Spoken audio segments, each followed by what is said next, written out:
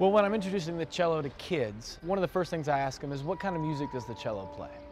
And often they will say classical music.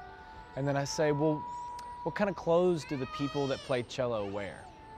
And often they'll say black or tuxes and dresses. And I'll say, well, where are those people playing? And often they'll say, in a concert hall. And then I'll say, well, have you ever heard this on the cello?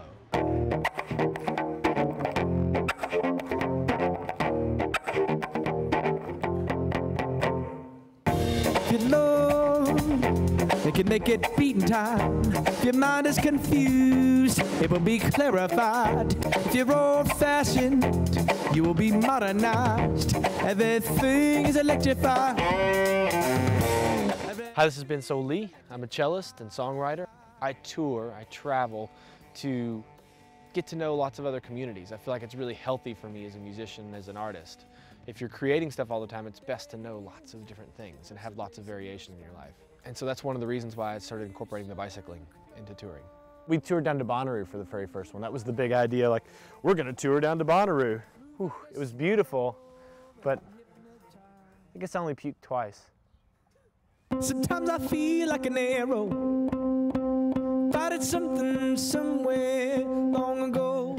When we tour by bicycle, we travel from show to show without any type of other thing carrying our stuff and ourselves beyond our own energy and the gears on the bicycle. Jordan is hauling his drum kit behind him. It's a very efforted thing to do, to haul a drum kit up a hill on a bicycle. As artists, it's so easy to, hop a train or drive through and load into the venue, play the show, load out, drive out to cheap hotel. And then we repeat that because it makes economic sense, but it doesn't make good emotional sense or really artistic sense for us. And if I wounded you, I'm sorry, I had good intentions. I don't think it's enough anymore for us as musicians, as artists, or any business really, to simply put out a product like a CD. I think people are more interested in the whole story now. People in my generation don't only just like enthusiastically like that stuff as entertainment.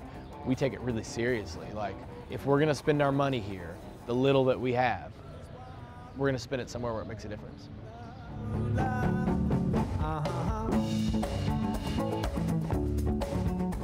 As the audience grows, I hope the value of touring by bicycle also grows. Ideally, I would love to be doing all my touring by bicycle. When you ride there on bicycle, everybody's been riding as a pack, and you've had to carry all your own stuff. You're invested in getting there, and you've put a tremendous amount of physical effort into it, so when you sit down to play, you've arrived.